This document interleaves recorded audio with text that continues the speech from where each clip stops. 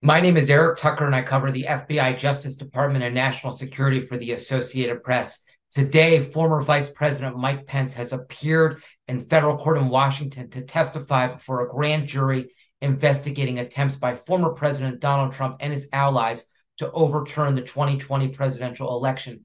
This is a milestone moment in this investigation and in American history. We have never had a former vice president testify in any setting like this before the president that he once served. We do not know what Mike Pence told the grand jury, although he has indicated that he was likely to repeat some of the same narrative that he told in his book, in which he described a pressure campaign by Trump to get him to refuse to certify the electoral votes in favor of the winner, President Joe Biden.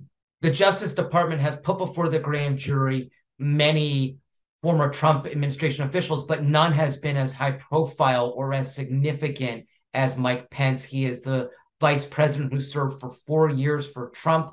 And this is truly a really significant, not just legal moment, but political moment, because we have a situation in which Pence himself is inching closer towards entering the 2024 presidential race, which would set him on a potential political collision course against Donald Trump, who is currently the frontrunner.